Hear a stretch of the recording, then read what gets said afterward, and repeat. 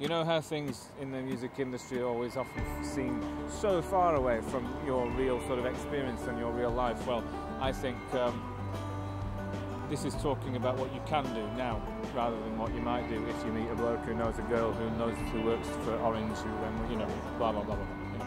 So I think this is very real, and I'm very glad to be a part of it. My dash for a last-minute flight.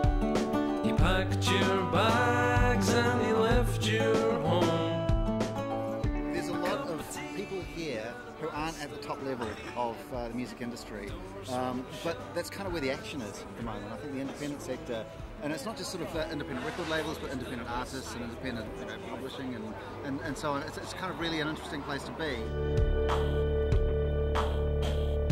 I think it was just it's a thing about getting everybody to talk about what's going on at the minute with the music scene, isn't it, really?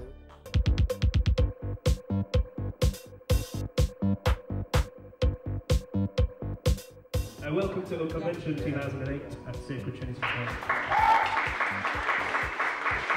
Music has value, and there's no question about that. The supply chain between the creator and the consumer is broken. When you really are yourself.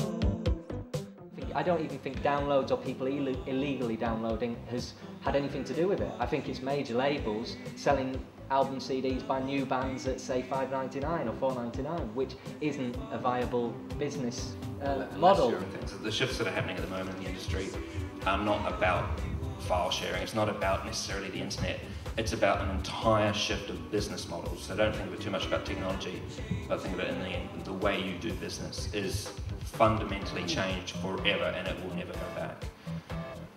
You're not giving away your music, you're giving away recordings of your music. Those are two totally different things. And if there's no other message that you get from this whole thing today, I wish that you would take that away with you. Consumers want music for free. This is popular culture, and you cannot fight popular culture. Kids don't have any concept of buying music. I don't know anybody who listens to less music today than they did 5 years ago.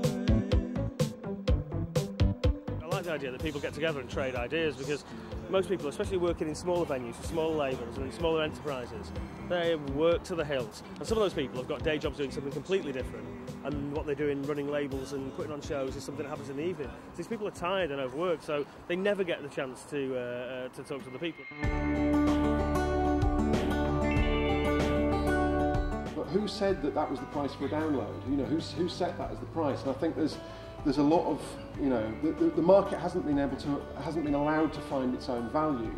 At the moment, anyone can make music, anyone can put it out there. It's a case of keeping one step ahead. It's far better now, and bands are smarter now as well. The bands you speak to who are really young, where back in the day would have known next to nothing. The label is misleading.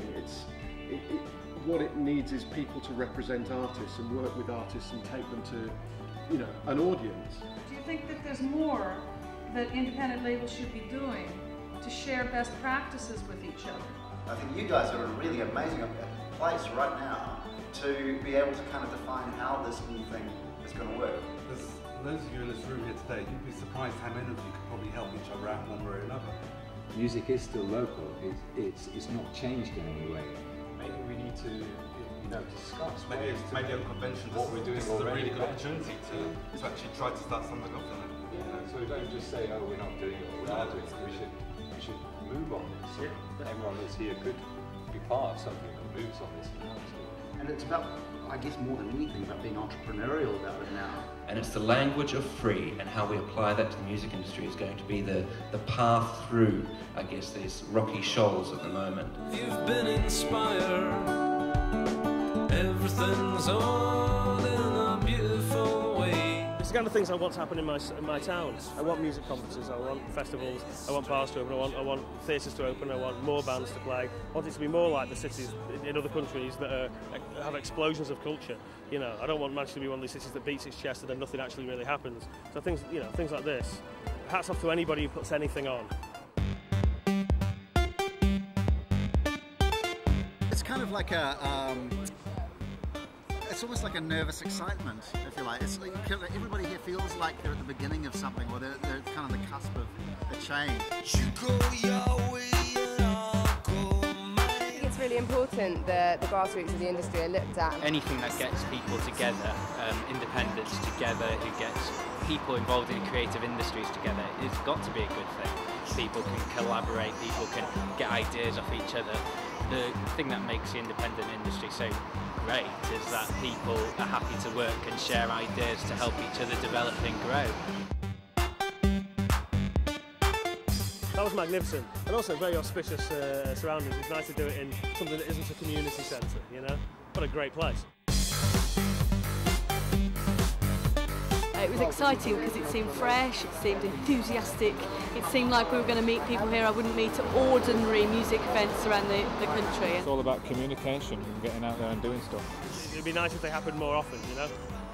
I think it's also good for people who want to get started in the industry. I thought the live panel was absolutely amazing.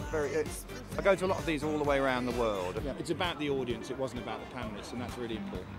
I think it's kind of one of the things that came up was about networks, and if it's a way of sort of focusing people to discuss things with each other, and generate their own groups of people that can facilitate new things happening. I think that's the single most important thing that can come out of stuff like this. I hope they will go away enthused and full of sort of an energy about wanting to get more involved.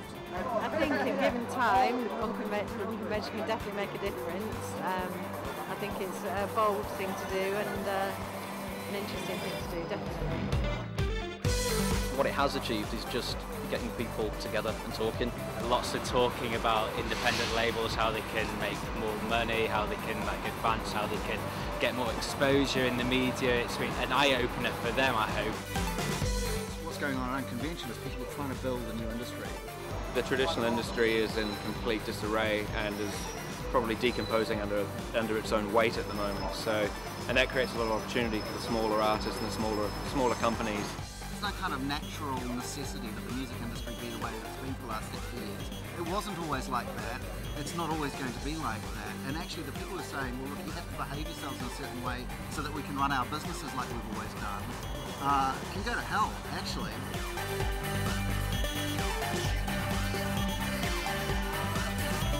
Like somebody once told me, it's amazing what you can achieve when you don't know what you can't do.